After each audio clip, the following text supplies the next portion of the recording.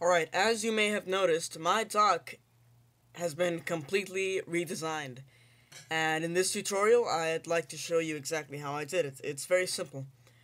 First of all, go to your search engine and type in dock libraries, and it has to be spelled incorrectly the way it is there. And that has the program, docklibrary.06, and the website is macupdate.com/info.php. So you go to download now. Once you have that installed, you'll search in your applications or your downloads wherever, and you'll put it into your dock if you want to.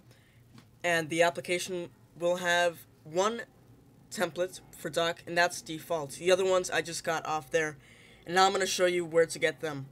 Alright, then you're going to go to your internet browser, and you're going to go to leoparddocs.net.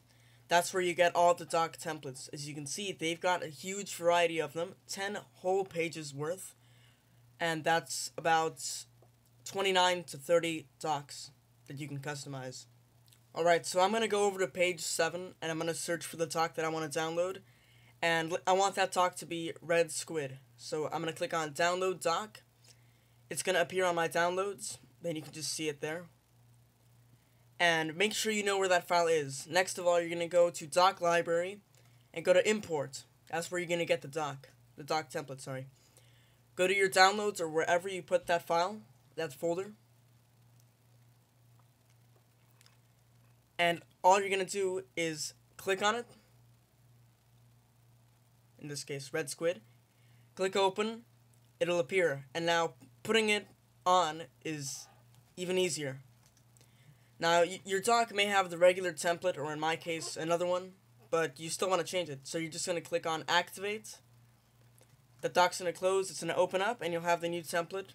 It's really good, and it's consistent. That means that if you close the application, in this case, yeah, if you close Dock Library, you're still going to have the dock on. It's like a system setting, basically.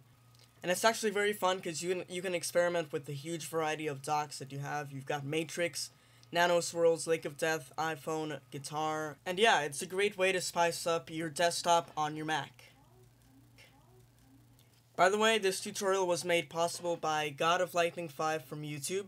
He's actually the one who gave me the idea for customizing the dock, and he's actually got some other great videos that might help you with other aspects of your Mac, like Photo Booth, or Final Cut Express. And in a lot of his videos, he actually uses the feature that I'm using now. And I'm going to link to pages I used in this video, in the video's description, actually. So, yeah, Happy New Year.